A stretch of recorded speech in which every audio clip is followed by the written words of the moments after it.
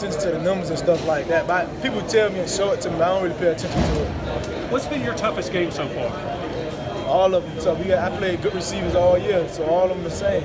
What about tonight? Who was the toughest one you went up against? I was matched up with Darius Slayton all night. He was a pretty good receiver, fast, physical.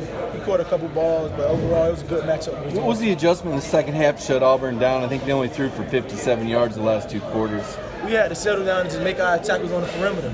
As a unit, as a secondary, make our tackles, no more missed tackles. And all the young guys stepped up and played. Like Eric Stokes came in, shut him out, had a good game just like he did against Missouri, you know.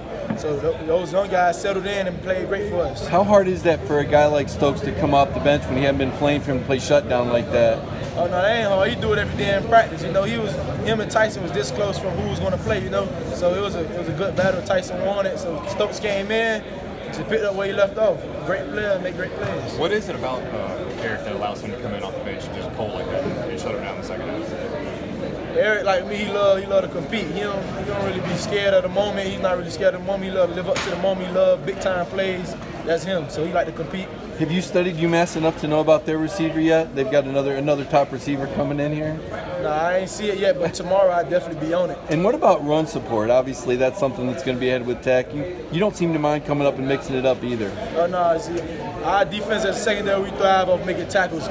There's a saying that secondary players shouldn't be able to tackle, but we thrive off making tackles, coming up, hitting running backs. As a team, y'all